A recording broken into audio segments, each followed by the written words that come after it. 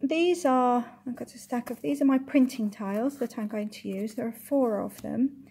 And I'm just going to draw around the tile on my piece of paper so that I can see how big the shape is that I'm going to work with on my tile. And then I'm going to think about what shapes I would like to use.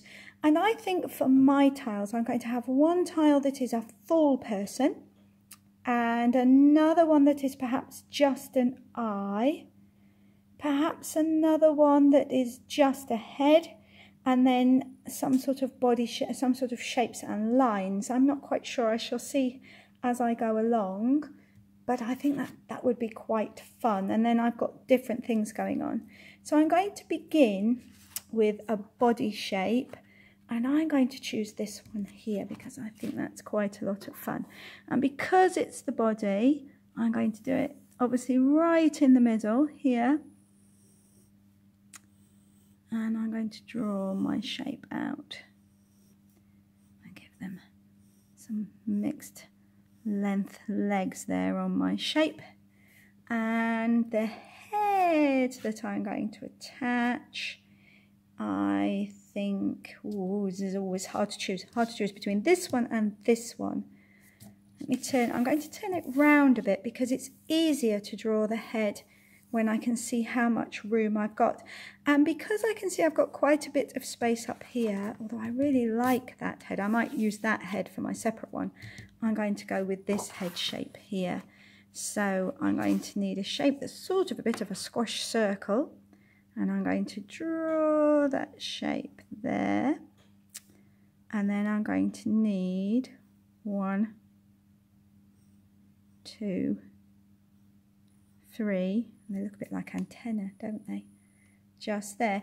Now I didn't want my head to be too small because inside my head I need an eye, don't I? And some sort of a nose. Ooh, oh goodness, what to go for? I could use the 2 dots, that might be quite effective. Or maybe one big, actually I fancy having a big eye in my face. I'm going to do another oval, and there's my eye, nose. I think I'm going to try this nose here, so I'm going to bring it out and down. Ah, that's quite a lot of fun. And that's going to be my first square. Right, let's look at shape number 2. So I need my tile again. And these tiles are squares and they're all the same size. And for shape number 2, I'm just going to do a head this time. And I thought that I might try this head. So I want it to be nice and big, and I'm going to draw it out lightly in pencil first and then bring it down. And you know, because I've got these bits here, I've realised that actually probably I want that to be a bit lower. So I'm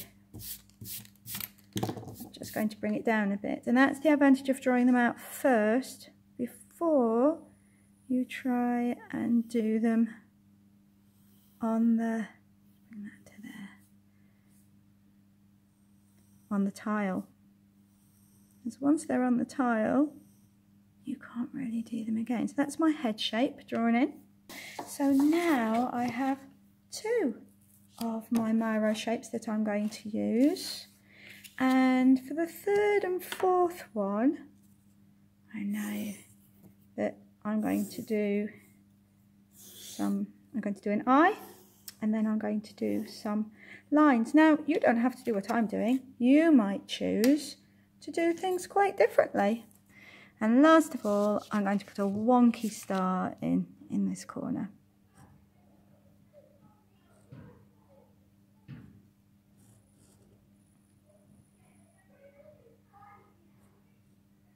There's my wonky star. So I've got some random shapes. Now, if you wanted to, you could put some shapes where you have space. But I would recommend you don't make it too busy, because if it's too busy, the designs you've got won't stand out.